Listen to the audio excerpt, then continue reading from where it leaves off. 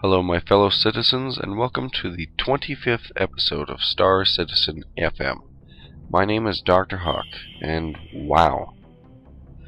Looking back on the calendar, I have been doing this for 6 months. The first episode of Star Citizen FM was on January 7th, if my memory serves me correct. And we are now at episode 25, and it is June 23rd, 2013. So wow. I wanted to start this episode off with a bang, so I will continue with my thanks and everything after. But just in case you guys have been living under a rock, or just haven't had the opportunity to see this, CIG has a question for you. What is speed?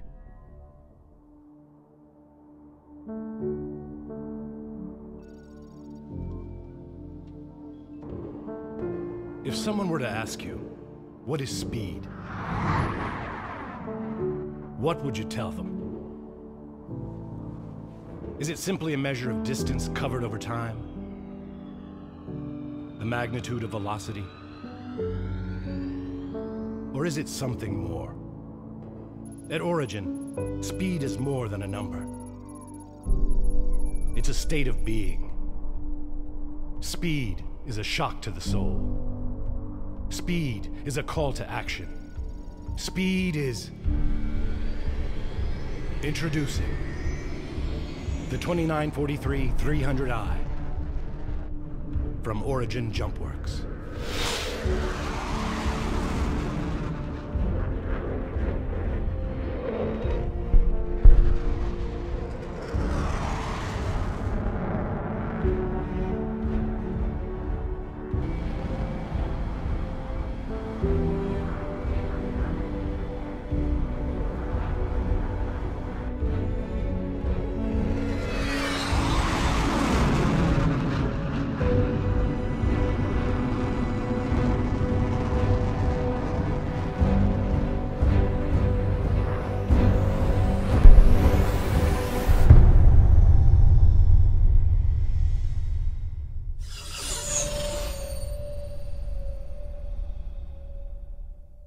I pretty much completely disregarded my morning wood as soon as I saw that video, and I'm pretty sure many of us can say the same thing.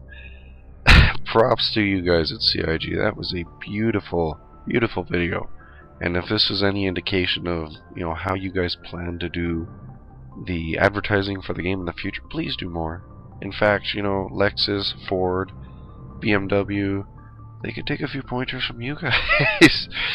So, if you haven't figured it out, there is a 300i promotion going on right now. Back to the topic I was saying though, thank you guys all for following me for so long. Even though I know I can sound boring in that, you guys have stuck in there, and obviously I'm doing something right. So props to 25 episodes, and at the same time, it's perfect timing, because if you are a lover of speed and a lover of CIG, or you just like spaceships, there is a 300i sale on right now, so I get to promote it. So there's a 300i sale promotion going on right now. There are 4 different variants. I'm including the original variant if you've already bought it. As per the actual sale, there's only there's 4. There's the 300i, the original. There's a 300i with the 315p, which is an Explorer. There's the Arbiter, which is the 325A, and then there's the Lightspeed with the 350R.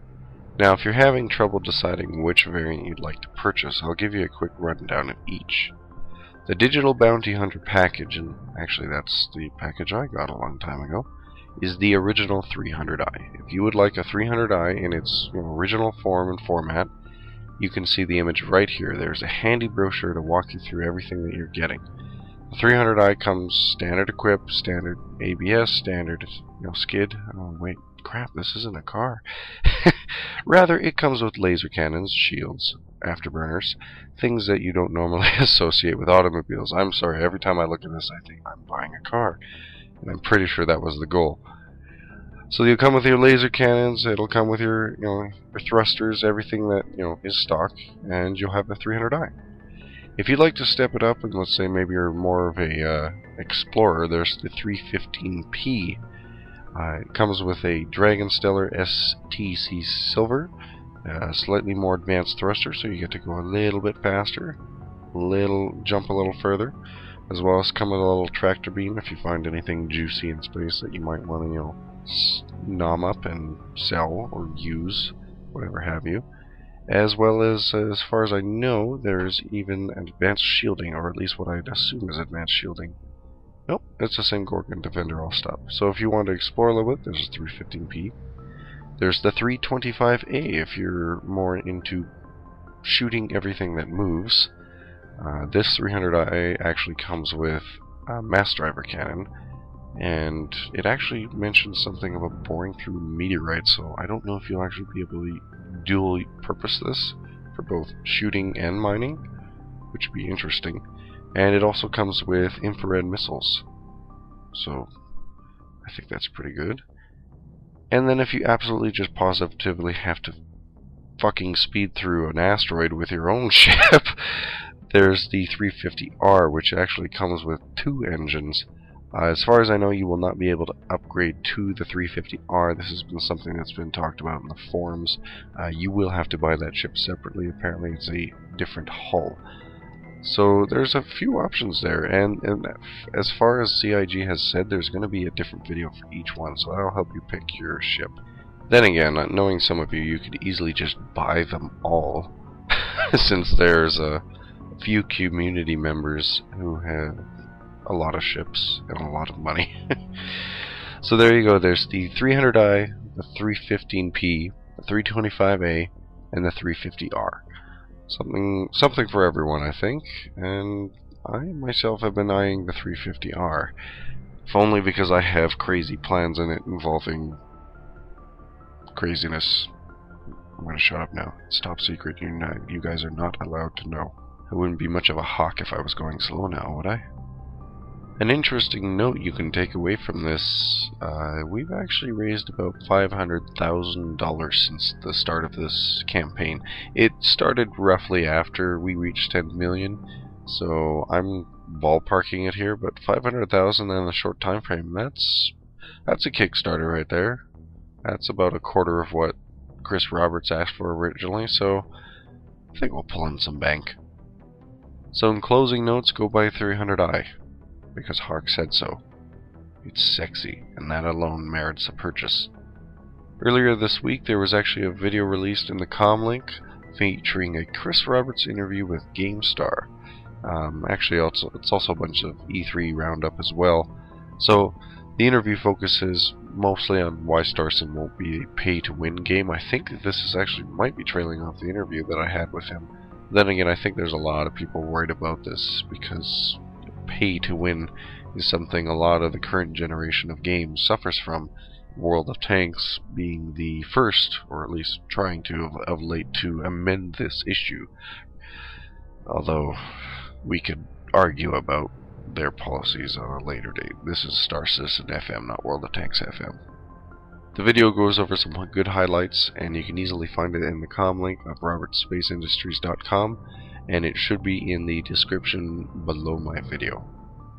Although thinking about pay to win and customization, on a completely different note, there's actually a concept art that was released in the comlink related to bounty hunters. Now, this is sort of specific to a particular concept, but it actually is a concept art based on what people will be able to choose for the customization of their characters, etc., or whatnot, or how they would see NPCs going around.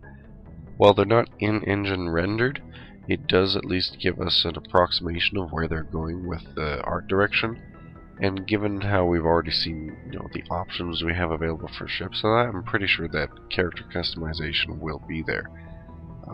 I'm not going to elaborate too much on artwork, because as mentioned, it is artwork, and until we see it in engine, there's not much to go on. But for those of you that like your customization, it seems apparent that we'll have some, so I would not worry too much. That article as well can be found on the comlink. You can check that out. And speaking of the comlink and the website in general, some of you are probably noticing cracks around the website. In fact, this has been brought up on the forums by some newer members. The cracks are cracks, my friends. Slowly but surely you will be enlightened, and the path to righteousness will be made clear. And yes, the path to righteousness, we will not be worthy. In fact, it will actually be visible on June 28th. To those of you who are not yet aware, and these might be new viewers, there's a 24-hour live stream coming up, June 28th. So be sure to be there. It will start at 11 a.m. PST, Pacific Standard Time, with Wingman's Hangar, and it will carry on through to the next day and same time, 11 a.m. So get some coffee, get some chips, get some pizza. I don't care what you get. If it's yummy and it's edible and it has caffeine, in fact, maybe if you could have it all in one, that would be even better. Just don't mix the alcohol and caffeine. That's not healthy for you. Actually, that's something I also wanted to address. I'm going to go off topic here.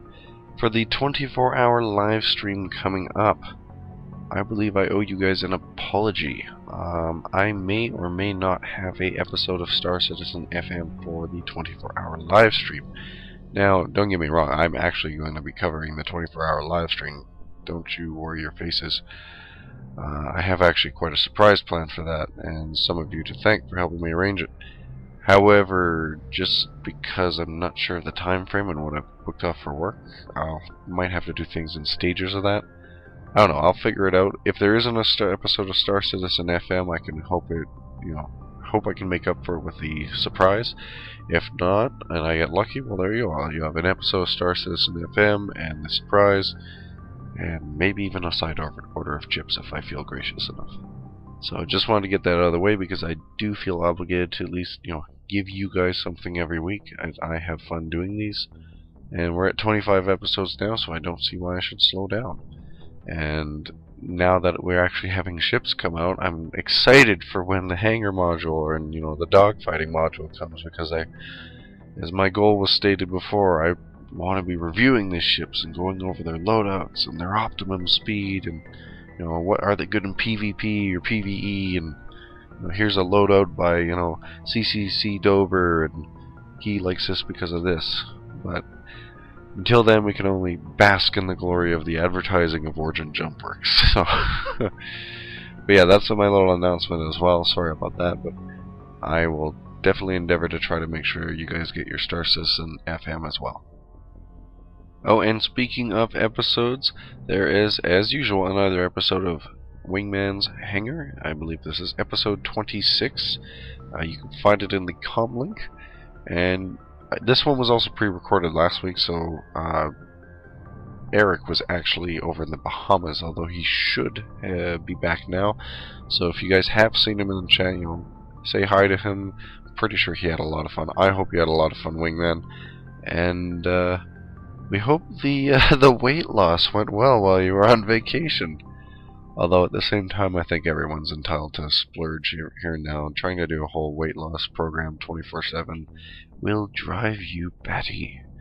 And having family members that have done that in my family, I know this to be true. So I hope you enjoyed yourself. Good to have you back on board. And if you're still in the Bahamas, then I hope you're at least enjoying that. You can look forward to seeing Wingman again during the 24-hour live stream. Ben, Chris, everyone will be there. I believe Chris and Sandy will be at LA, and Wingman and Ben. Things are getting split up from what I know, but there'll be a Google Hangout call and everything there, so you guys can check that out. It will be a lot of fun. And alas, that actually pretty much covers everything I had to go over today. Again, no interview lined up. Derpy, and busy. To all of you clans or people out there that are interested in doing those, I still want to do them. In fact, there's one individual who has been trying to get my attention. I just haven't been able to get back to him. So if you guys do, however, want to try to sit down, we can have a little hawk view. I have no problem with it. If you're a clan and you want to talk about your clan for a little bit and advertise, or if you're a fan fiction writer or you're working on something that you think deserves note for the community to see, let me know and we'll pull you onto Star Citizen FM. You can either message me here on YouTube, on the description, or in the forums. In fact, doing it on the forums, even private messaging is best, as I see that a lot more easily than I do YouTube comments. So if you want to appear on Star Citizen FN, come jump on in. And like I said last time, thanks for viewing, guys. This has been great.